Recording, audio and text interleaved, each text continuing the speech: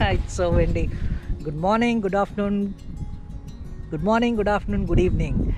Wherever you're watching from, you're very welcome to the channel. My name is Aamir. I'm an Indian living in Ireland for the past few years, working here currently, and I'll be here for another year or so. And in the meantime, I would like to bring you the information that you wouldn't generally find on internet.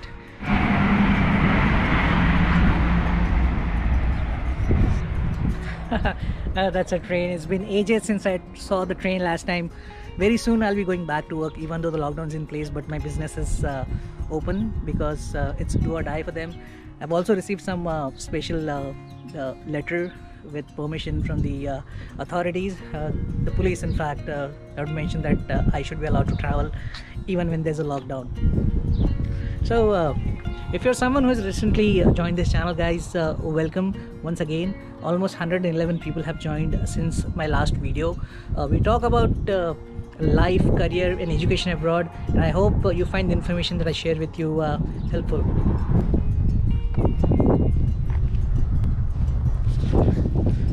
Okay, I'm just going for a little grocery run. Groceries mean getting egg and breads and maybe beer. That's pretty much about it. That's how I'm living my life. I'll be indoor pretty soon, and we won't have to be bothered about this wind, and we'll continue our talk. From the title of this video, you already know what we are going to talk about. Now, if you have seen some of my previous videos and gone through the comment section, you would notice that a lot of people ask, I have chosen a certain course, what is the scope for it?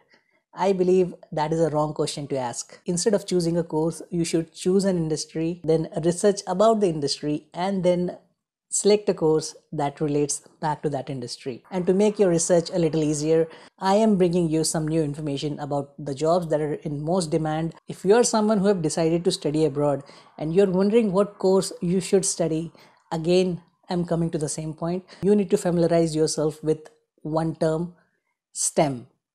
STEM, science, engineering, maths, including IT and technology. This is the answer to your question. If you're ever wondering what to do or what is the best course to get post graduation in, your answer lies in STEM. Be it UK, be it Canada, be it Australia, or be it Ireland. Always choose a course that relates back to STEM. I have mentioned this before a lot of times in my previous videos, and I would say it again that I am going to talk about financial services, IT and technology and engineering industries. These are the sectors that continue to generate a lot of employment, and the trend would continue even after the COVID-19 situation has passed us. And that brings me to the most in-demand job in Ireland. Needless to say, it is software engineers, Java software engineers and developers. Software developers continue to be in high demand, mainly because a lot of companies, a lot of big organizations are setting Dublin as their headquarters for the EMEA region, that is Europe and Middle East as well as Africa. So thanks to Brexit, Dublin is seen as a favorable place to operate their EMEA business from, and hence a lot of big companies open their software development hubs here. I believe that we are heading into the second generation of software development. A lot of softwares from the earlier 20th centuries were developed on legacy systems, and they need to be upgraded. So there would always be demand for good software developers. Engineering. Now, Ireland has become the second biggest exporter of medical devices and pharmaceutical machinery in Europe.